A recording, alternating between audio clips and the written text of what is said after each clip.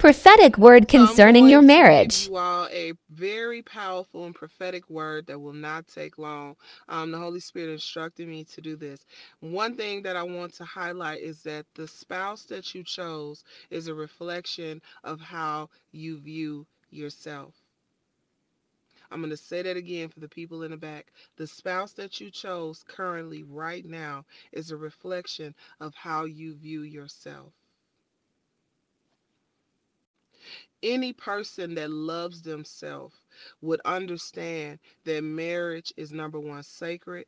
Marriage is important to God. And if God has brought you together with someone, it is to advance God's kingdom. And that is what a kingdom spouse is. That's what Abraham and Sarah was, right?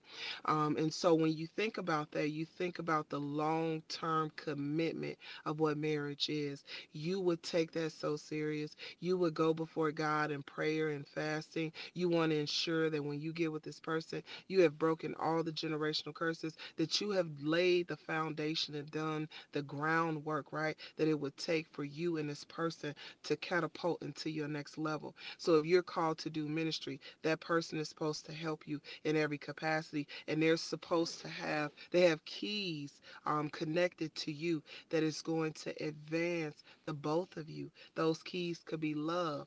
Those keys could be happiness. Those keys could be better connections with people, right?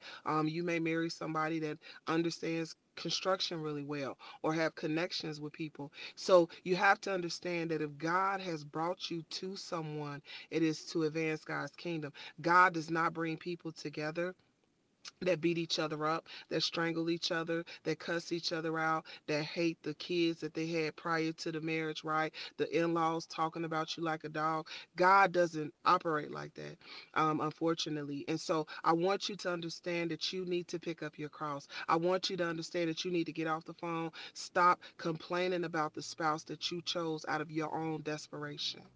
Okay? The spouse that you chose is a reflection of how you view yourself.